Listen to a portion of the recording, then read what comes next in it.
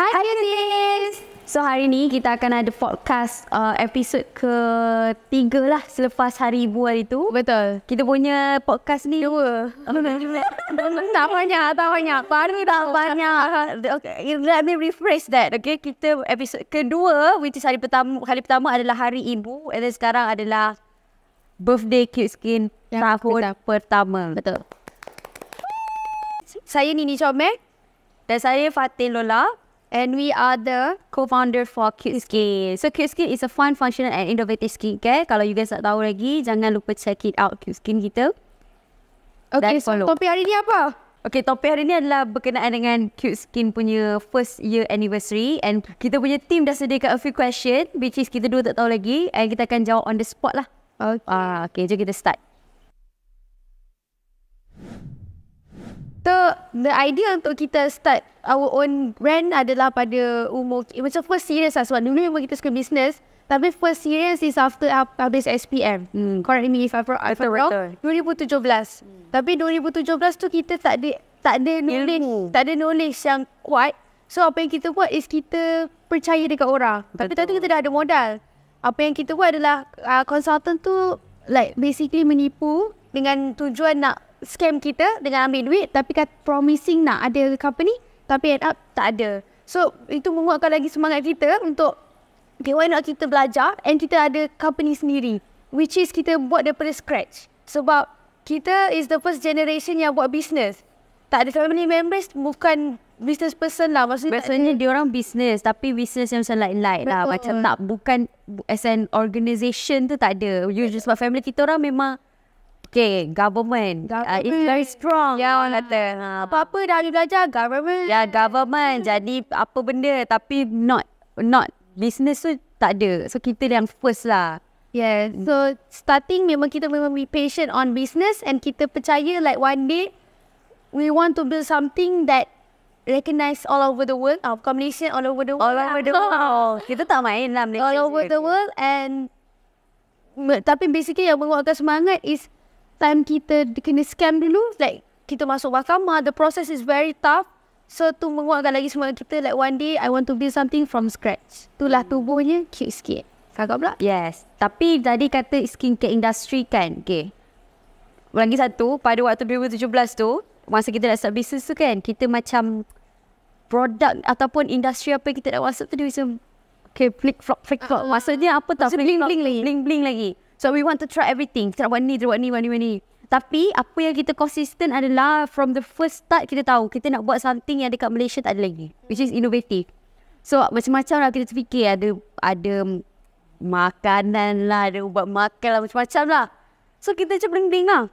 And then bila kita start decide untuk buat skincare personally adalah because of kita punya past experience lah. Kita tengok macam okay, both me and my sister dengan my mom, kita orang suka pergi travel. So bila kita pergi travel, kita nampak macam-macam produk. And bila kita pergi travel ni pula macam-macam masalah yang kita akan hadapi. Salah satunya macam sunburn atau apa-apa. So benda-benda tu dia menjadi hassle lah untuk kita. Jadi that's why kita pun decide untuk why not kita keluarkan skincare, tapi skincare tu dia menyelesaikan masalah. Contoh macam nak reapply.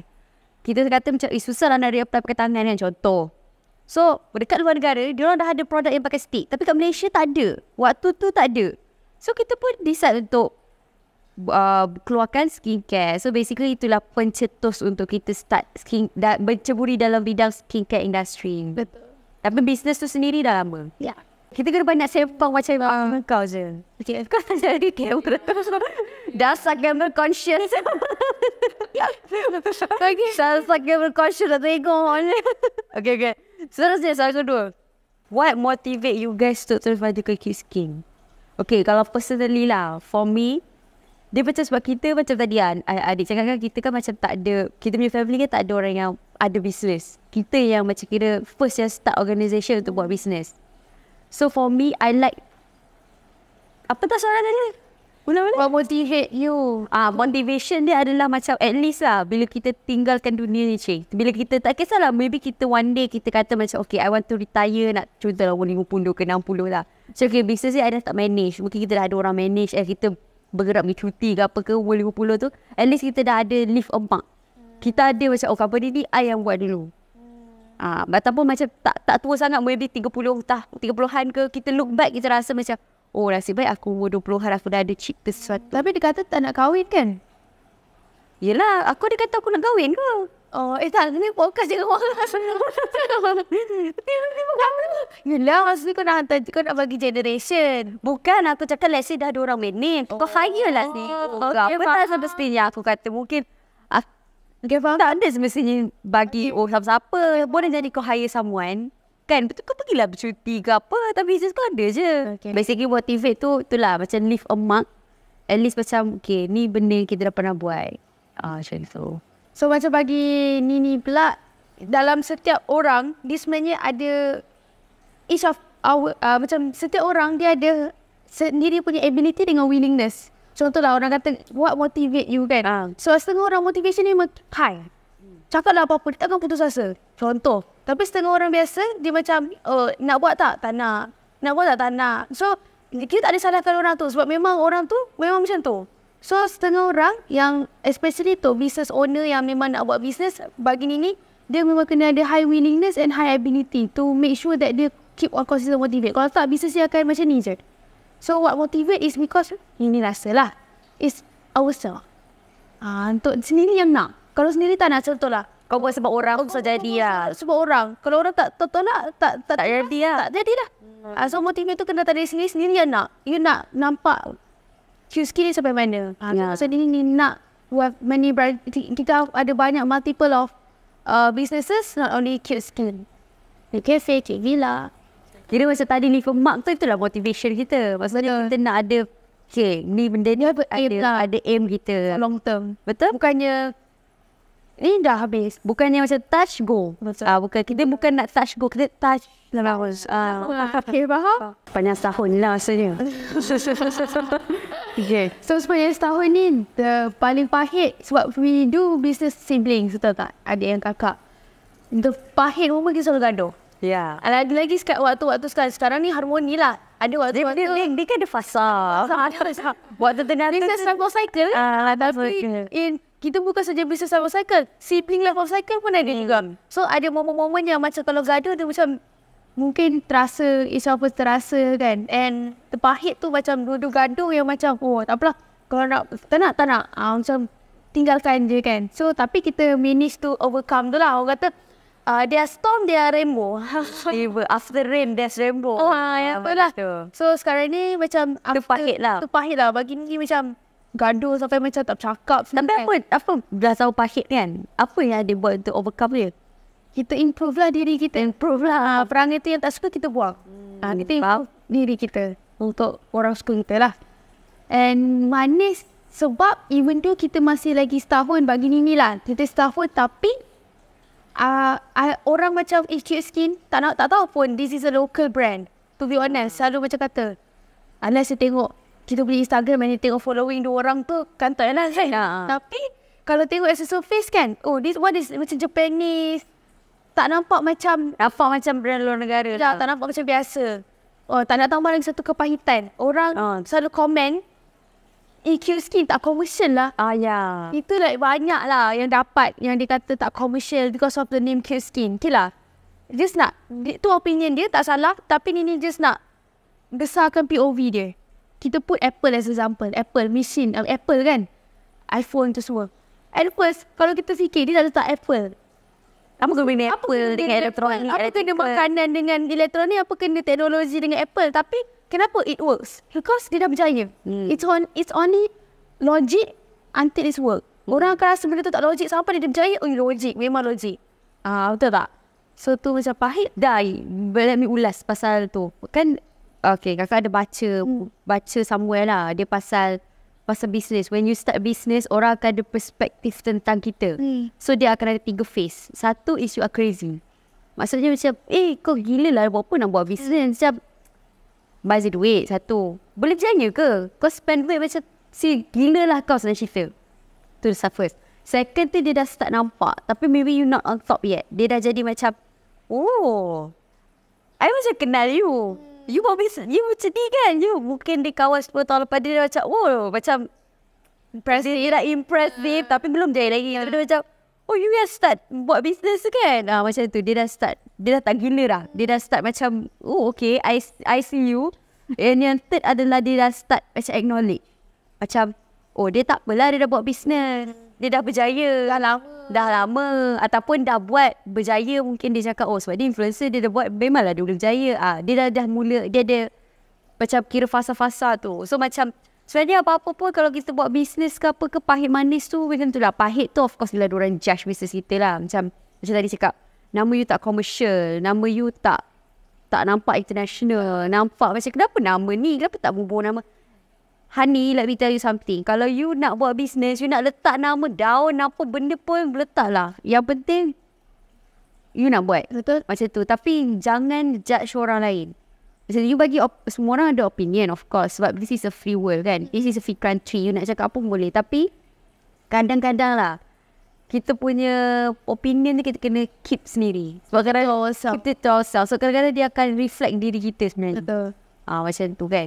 Macam kita itu pahit dia lah. Maksudnya orang macam tadi cakap kan, tak commercial ke apa. Sebab kita fikir benda tu macam kita bukan fikir macam oh on the spot dah ada. Kita fikir lama kan. Kita macam bagi nama list lah. Something that senang ingat.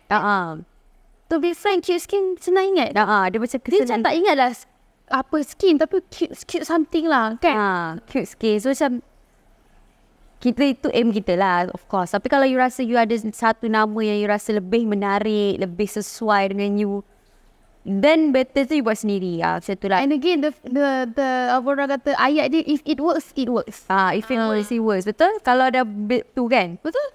Kalau macam rasa macam, kalau ikut kakak dunia ni apa je logik? Tak logik. Apa je yang kat City Podcast pun tak logik sebenarnya. tak logik? Betul. Betul lah. Apa benda kat dunia ni logik? Macam contoh, macam Giant.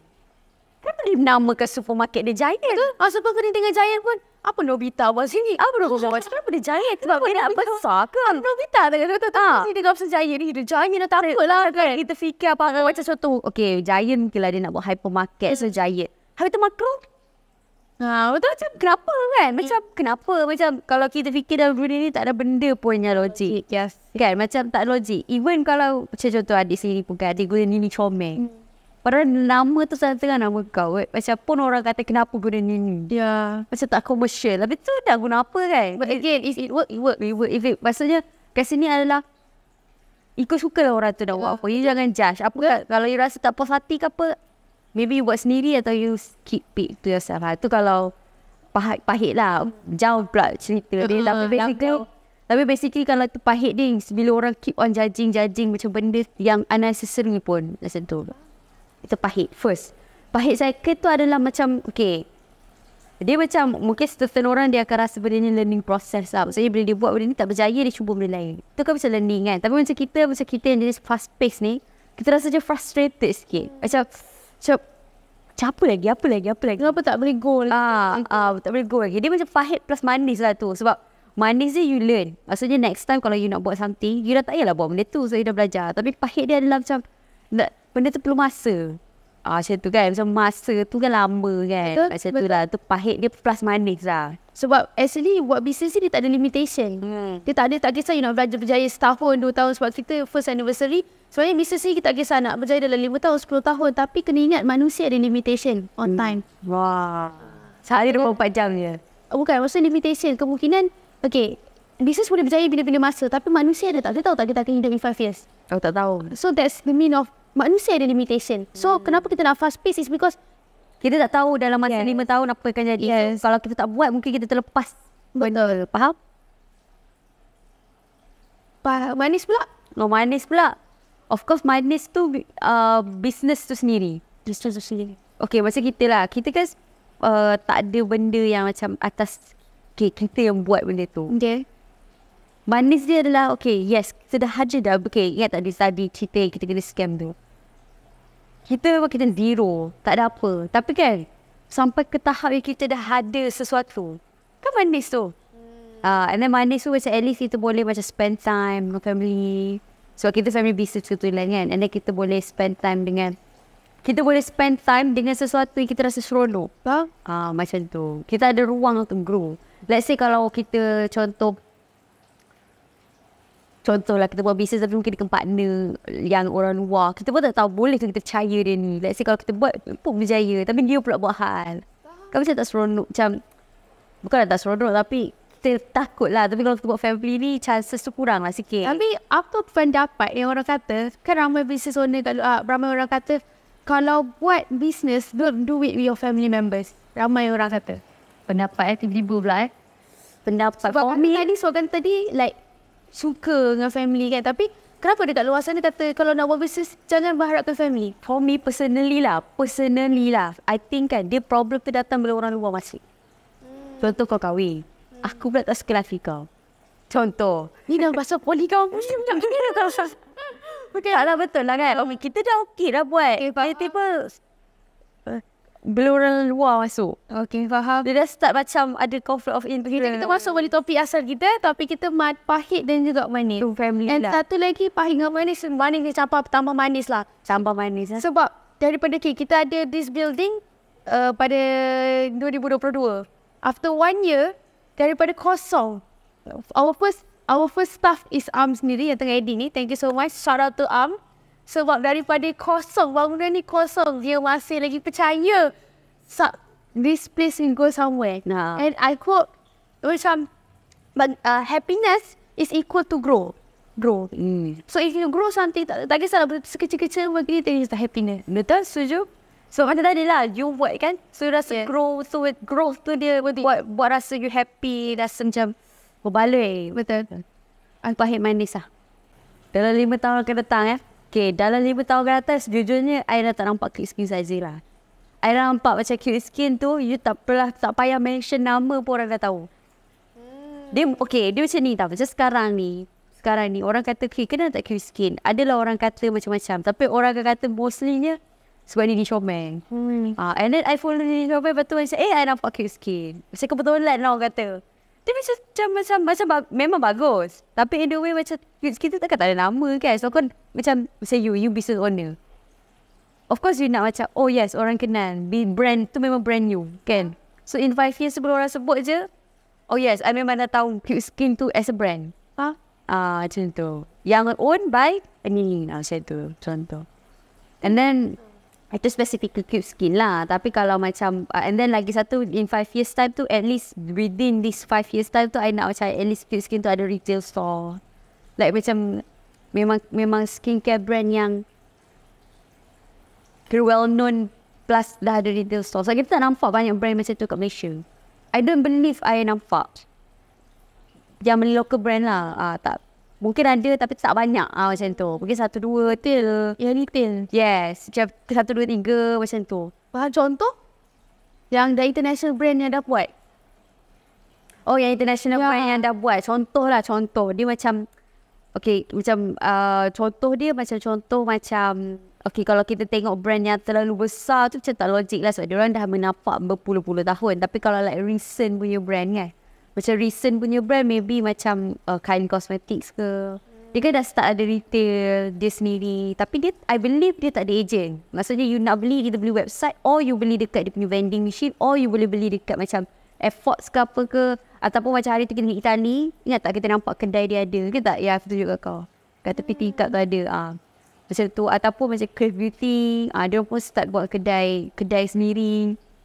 Ataupun macam kalau brand-brand besar of course lah, macam Dior ke apa, dia ada kedai plus dia ada cafe macam tu. Macam kat Malaysia mungkin ada 1-2 brand lah kalau ada pun, tapi tak banyak local brand yang kita nampak kat Malaysia. Itu kalau untuk specifically untuk Kyut Skin lah. Tapi kalau macam kita business as a whole, I see macam Kyut Skin tu dia dah, we don't have to manage as much. Kita dah start buat benda lain. Faham? So as for me, 5 tahun akan datang, I see beberapa vision kan. So 5 tahun akan datang, Kyut Skin satu brand yang orang panggil as satu innovative brand. Yang bila orang cakap pasal Kyut Skin, oh this skincare brand bring something new. It's not about macam kita dah tahu basic skincare. Dia bring something new untuk orang dekat Malaysia lah especially. And yang kedua, orang akan FOMO, fear of missing out. Semua macam kita boleh katakan dalam industri kalau cerita je pasal skincare, oh I nak beli Kyut Skin. Macam tu. So tu macam macam contohlah, nak beli apa? Nak beli brush gigi, nak apa? Colgate selalunya kan. So I want people that macam, you nak beli skincare apa? Kyut Skin. In Malaysia for 5 years lah. And bila kita cerita pasal skincare, I want something yang macam first innovative and second sebabkan kita bring a new era. It's not about innovative itself, tapi orang nampak yang macam, oh, Malaysian brand ni pun bukan leke-leke. Betul. Sebab ada lagi stereotype yang macam masih lagi ada orang kata pasal mercury. So benda tu dah boleh, maybe dah boleh lupakan. Sebab benchmark kita dah higher. Tapi Kyut Skin as a whole, Kyut Skin is one of the part saja. Nanti insyaAllah in 5 years time kita dah ada Kyut Cafe, kita ada Kyut Villa. All the industry dalam Kyut ni basically dah satu nama, dah ada macam empire. Betul. Dia nak apa? One stop center. Ekosistem dia dah lengkap. Dia sebenarnya kan kalau kita buat skincare, ramai je orang kat Malaysia macam skeptical lah. Macam alah kalau jual produk kecantikan, mestilah kaya contoh kan tu. Betul, tapi tengok business model dia apa. Macam kita very clear dengan business model kita. Which is kita dah ada aim. Kita nak dalam masa 5 tahun, 10 tahun orang mesti kenal. Tapi kalau yang kita kata stereotype yang orang Malaysia selalu cakap ni kan, mungkin kita tak tahu, mungkin business model dia berbeza dengan kita. Betul. So macam kita dah tahu aim kita nak punya business model, kita nak macam ni. So kita kat luar negara, contoh macam Gania, dia simple dan jual skincare je. Tapi kenapa bila kita tengok Gania, bila kita tengok some local brand yang lain, Gania pun tak adalah mahal sangat kan, tapi kenapa dia ada rasa macam, kenapa aku boleh trust Gania ni? Kenapa aku tak boleh trust yang ni? Macam tu kat Malaysia ni kita lack of benda tu. Faham? Kat Malaysia dia tak support local sangat. Dia belum ada ways tu lagi. Compared to our neighbour country, Indonesian, Philippines, dia sangat support local in terms of, okay, nak beli barang apa, dia akan go for local dulu, baru dia akan go for international. Tapi kita, dia go for international dulu, go local. Betul. Which is mungkin tak ada awareness lah macam tu. Sebab for me, as long as benda tu good, I pakai je. Tak kisah dia local. Seorang dia skeptical lah. Tak nak lah dia buat Malaysia je contoh. Macam for me macam, Malaysia bagus apa? Kan? Pakai je lah macam tu. Dia tak ada wave tu lagi. Wave yang kata, okay, I beli local dulu. Sebab apa tak ada orang kata, alah Malaysia je pun, kenapa barang mahal? Macam, okay boleh macam sekarang kan, viral baru-baru dia ada satu brand tu yang, oh dia murah, rupa-rupanya dia buat ke China. Macam tu. Macam takkan kita nak, macam mana takkan kita nak dah pakai baru kita sedar, oh benda tu kat luar. Macam pasal kita marah, kita pula marah-marah dekat social media. Dah tak ada guna dah kita nak marah kan. Sebab benda dah jadi. Tapi apa yang kita boleh buat lepas tu adalah maybe we try to support local. Macam tu. So that is basically our 5 years aim. Bukan sahaja Kyut Skin, but ada industri juga kita nak conquer. Dia tulis dekat dalam Nini punya notes. Nini selalu macam every time dapat idea, I will tulis dekat notes lah. Apa yang macam words yang macam if you want to do business. And first thing, tak semua orang boleh buat business. That is the truth. That is the truth. Mungkin 10 tu ada 1-2 je. Betul. Yang memang betul-betul. Setengah orang dia buat business sebab dia nampak orang lain buat business, dia pun nak buat business. Tapi tak. Dia nak ikut trend lah. Dia nak ikut trend. Tapi sebenarnya tak semestinya semua orang buat business. Kalau semua buat business, siapa nak? Siapa yang nak buat kerja-kerja lain? Betul. So, tak semestinya buat bisnes, kena faham benda tu. And yang kedua, kita tulis. Okay. Kita kena ada part P dalam bisnes. Part P. Just sharing lah. Sebab podcast ni pun orang boleh tahu, dapat info kan. So, part P dekat sini adalah, first P is the purpose. You kena ada a clear vision and mission ni. Apa tujuan you nak buat bisnes ni? So, kenapa setengah bisnes dia tak sampai 10 years dah tutup? Sebab dia tak ada clear vision. Oh, sampai kaya tutup lah. Tak minat ada anak. Vision dia kaya. Macam mana kaya je lah. Terserah kan? So, kalau tak buat bisnes pun boleh kaya. In other way. Okay? Itu yang pertama. Purpose kena sangat-sangat clear. And dua adalah proses. Proses buat bisnes daripada A to Z. Daripada scratch. You kena belajar dan semuanya. And you kena faham proses ni tak ada no right or no wrong. Tak ada clear answer lah. Tak ada clear. Sebab dia lain-lain tau. Maybe you berjaya, ada setengah orang tak perlu online pun. Dia boleh buat offline je. Terkenal je dia punya company, dia punya business tu. Setengah orang, dia kena online. Dia tak boleh go dengan offline. So in the process, you kena tahu, there are no wrong or right in doing the process. If it works lah. Betul. And of course, you kena through your mentor. You kena ada mentor supaya you tak tersasar. Lagi satu, bila you ada mentor tu mungkin dia dah ada makan asam garam. Betul. Dia dah tahu dah, okay, maybe you should try this. Betul. Kita boleh ada shortcut. Betul, ada shortcut. Berguru lah. Berguru. And 3 adalah P yang ketiga adalah people. You know when, you kena tahu know how and know how. Sebab kalau buat Know how and know how. know how and know who. Know how and know who. Sebab you kena tahu dengan siapa you nak deal. Macam mana you nak deal dengan orang tu. Sebab kita business ni kita bergaul dengan orang. So it's very important. People lah, tak kisah staff kita, tak kisah kita punya client, customer, supplier, Betul. business partner, semualah. Betul. And last sekali adalah place. Dekat mana you nak kick off your business.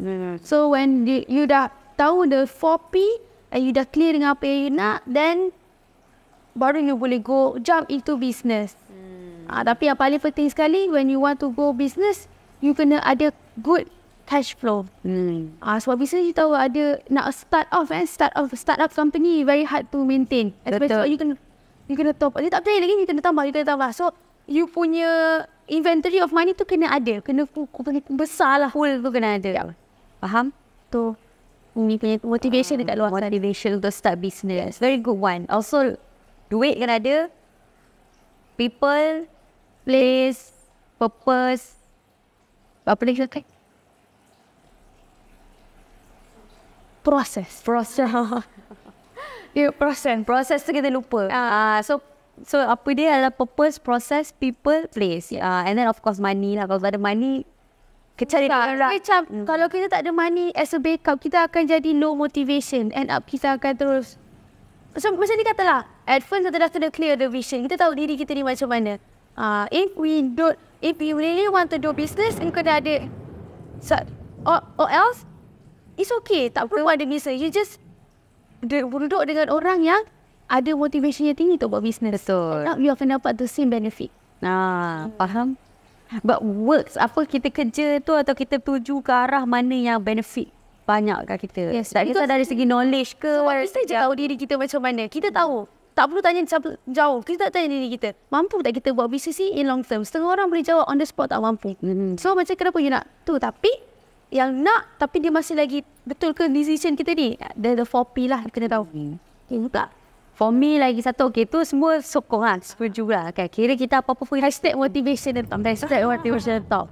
So macam ni pula yang tak ada background business. Since masa belajar engineering apa semua. For me, satu adalah macam tadi lah knowledge. Knowledge tu penting. Sebab bila you nak buat benda sesuatu tu, you kena ada knowledge. Tapi second is you jangan fikir terlalu banyak. Kalau you fikir sebab you dah ada knowledge, mulalah you nak buat analisa segala kehidupan, graf apa semua, you memang takkan bergerak. Sebab macam tadi lah, you apa definition you berjaya tu?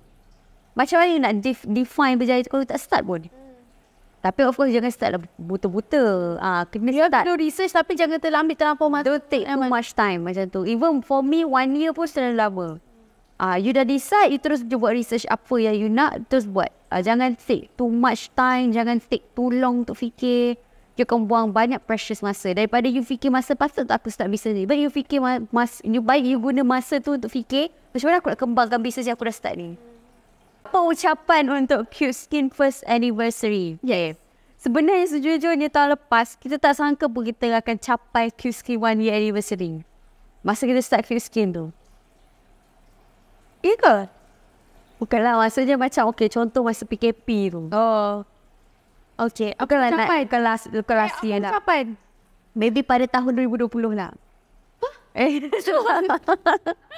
Kau cakap display. Ucapan ucapan untuk first year anniversary. Skin adalah personally lah. Kita dua memang susah untuk bekerjasama lah. Maksudnya orang susah untuk bekerjasama dengan kita. So untuk sesiapa Ucapan. Kau betul. Aku pernah tu aku. Kalau. Itulah ucapan. So ucapan ini dekat Kyut Skin, especially dedicated to Kyut Skin. Our first business yang we do it seriously. Yes. Senyap dah apa kata aku. Kan kau pun. Dia kata yang aku tak faham. So for those yang tengok Kyut Skin ni, first time tengok podcast kita, pernah tengok Kyut Skin ataupun this is video lama and you tengok balik video ni, maybe sekarang dah you tengok video ni tahun 2026 tu kan, who knows. Ucapan ini adalah know that you itulah kata-kata yang buat susah ni. Okay lah, ucapan untuk Kyut Skin adalah thank you so much kepada semua orang yang maybe dah pernah tengok Kyut Skin, mungkin pernah keluar FYP, mungkin tak pernah keluar FYP, mungkin macam-macam mana jumpa melalui Nini ke apa ke. Yang penting you guys tahu Kyut Skin, thank you so much sebab sentiasa tengok. Tengok walaupun belum beli lagi tapi dah tengok. Thank you sebab support. Sebab kalau you guys tak acknowledge Kyut Skin ni ada, Kyut Skin ni tak akan ada pun. Betul. Mungkin dia akan jadi shock sendiri. Tapi sebab you guys acknowledge and you guys support, you guys tengok video kita, you guys like, you guys comment, thank you so much sebab it really brings a lot of joy kepada kita. Sebab nak start sesuatu tu bukan mudah, tapi you guys memudahkan dengan cara support kita orang. So thank you so much. With or without their knowing. Yes, with or without. Mungkin you rasa you tengok video keluar FYP tu macam alah keluar, semua orang pun buat. Tapi sebenarnya bila you ambil masa you tengok tu, you memang membantu kita orang dari segi support, dari segi you acknowledge kita, memang kita rasa bersyukur and berterima kasih sangat kepada you guys. And continue to support us. Mungkin lepas ni dah nampak video Kyut Skin ke, janganlah suat je, tengok lah kan. And then teruskan support kita, and maybe kalau ada suggestion ke apa, boleh leave a comment, everything. Support and interact with us. Okay? Good sekali. Okay lah, tapi apa dah siap kata-kata ni untuk Kyut Skin yang kenal ataupun belum kenal Kyut Skin. This is our first anniversary and I hope kita ada lebih banyak anniversary. 10 years, 20 years, who knows. Tapi I aim for long term business. I tak nak stop dekat sini. And dengan support, with or without you knowing, bagi Nini sangat berterima kasih kepada anda semua di luar sana. Sebab without you, kita dekat sini tak ada apa-apa. Betul. And Nini harap sangat dengan adanya Kyut Skin boleh membantu anda dan membantu. Aku tak nak sebab okay. So itulah kata-kata Nini. Thank you so much. I really appreciate. Minta maaf daripada pihak Kyut Skin kalau sebelum ni tu ucapan raya kan. Dia minta maaf lah kalau mungkin video tu ada terguris hati ke, atau apa orang kata terkasar bahasa. But we want to learn more and we want to improve more for the sake of you guys. Bukan you guys, ourselves. For the sake of all lah. Kyut Skin, viewers Kyut Skin and semua lah. Thank you so much. Thank you, we really appreciate you. Happy birthday anniversary Kyut Skin. Bye. Annyeong. Ya tadi tu okey ke? Kan nak reshoot? Kalau Miza kata bosan lah, kita reshoot. Miza rasa macam mana? Okay. Suara okey, topik membosankan katanya. Jadi kamera. Dasar kamera conscious. Okay. Dasar kamera conscious tak tengok. Okay.